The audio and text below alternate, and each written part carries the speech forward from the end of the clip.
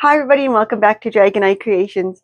If you're new here, my name is Laurel and I love to create. One of my favorite things to create is gnomes. And I'd made this hot air balloon gnome a while back and I was asked if I could do a tutorial on how I made him.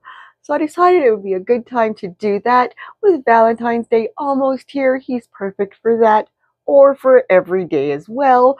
So I'm going to show you guys right now with this one here. We're going to make our very own little hot air balloon gnome. So let's get started. We're going to start with one air-filled balloon from Dollarama. These are the ones that come on a stick. I just removed the stick and I'm just going to put it in this floral foam so I can paint it. And I'm just going to use some white chalk paint now to start. I find the chalk paint just adheres better, I guess. So I'm just going to do a few coats of this. It's going to take a bit. So make sure you get in all those little folds and cracks on the side.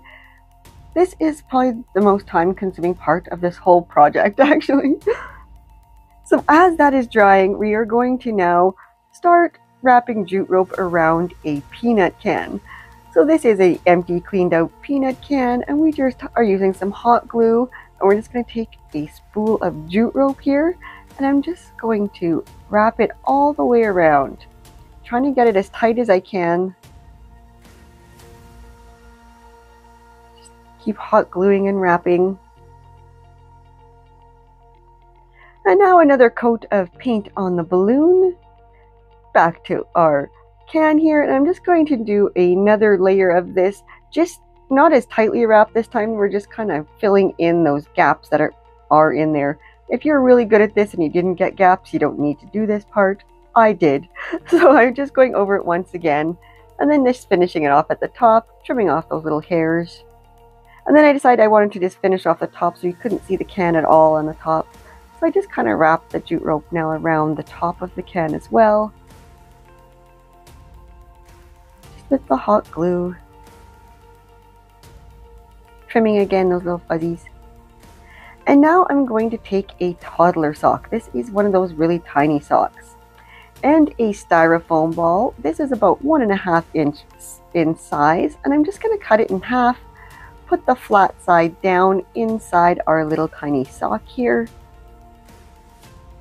And now I'm going to take some pebbles, just so a small bag of pebbles here from Dollar Tree, and we're just going to dump that into our sock, just a little bit for some weight. And then we're going to take a bunch of polyfill and fill that sock up. And some more polyfill. Once we get it as full as you want it, we're just going to top it off with an elastic right at the top. And then a little bit of hot glue. And then we're going to take some blue minky here I have. This is about 4 inches wide. And I'm just going to put a strip of hot glue on there and then just roll up my sock in there. Strip of hot glue again right at the end. Then trim it off. Next, again at the bottom, some hot glue just to tack down that little bit at the bottom. All the way around. Next, we're going to use these hair foam rollers for his arms. So I'm going to cut those down now. We're going to take our hair foam rollers and we're going to take 2 of them and cut them at 4.5 inches long. Removing the wire from the inside and just trim those off.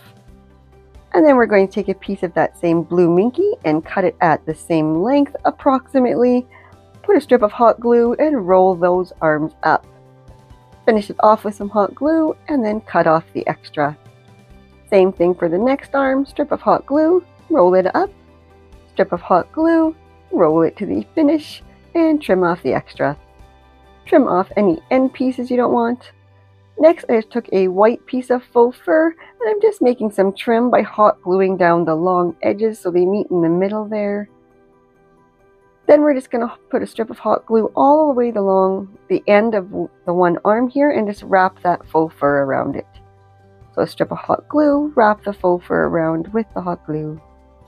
Finish it off and trim it off the extra if you need to.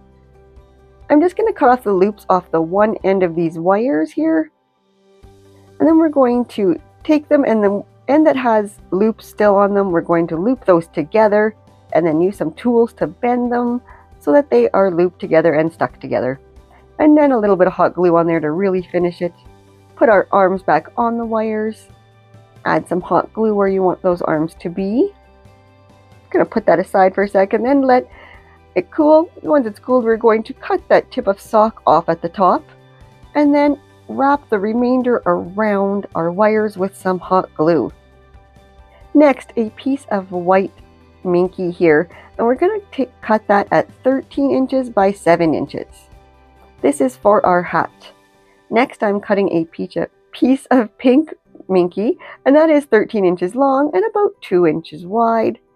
And we're just going to glue that good side to good side, flip it over, tack that down, and then fold down the other side, right at the back there. Then fold it in half, again good side to good side, cut it into a triangle shape, hot glue all along the edge there, and press it back together, good side to good side. Turn that right side out. And now I'm going to take another little styrofoam ball. This is a much smaller one, about 1 inch. I'm not even positive to tell you the truth, but we're going to just wrap that up in some pink minky once again. Just cutting a big enough circle that we will cover the whole styrofoam ball that is cut in half. Little hot glue right on the top of it, hot glue all around the edges, and just tack it onto the flat side there. Making sure to cover the whole ball though, we don't want any of it to show. Then some hot glue right on that flat side, and we're going to glue it right to the top of our hat. Next, we're going to take some polymer clay hands that we've made previously. I will leave a link in the description on how to make the nose and hands.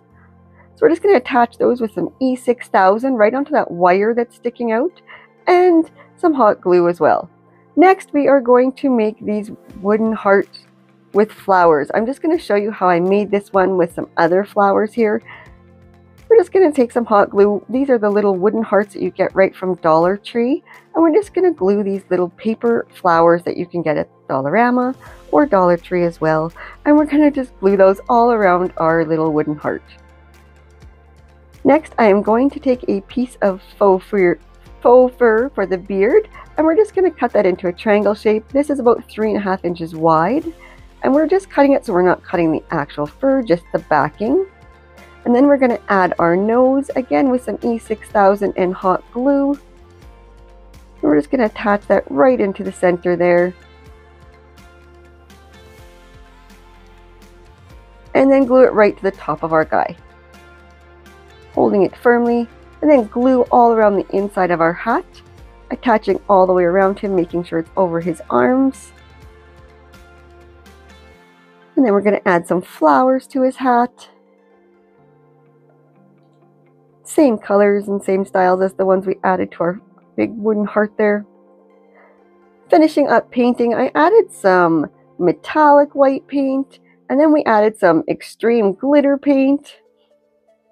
Now I am working on the green rubber coated flex ties. These you find at Dollarama in your gardening section.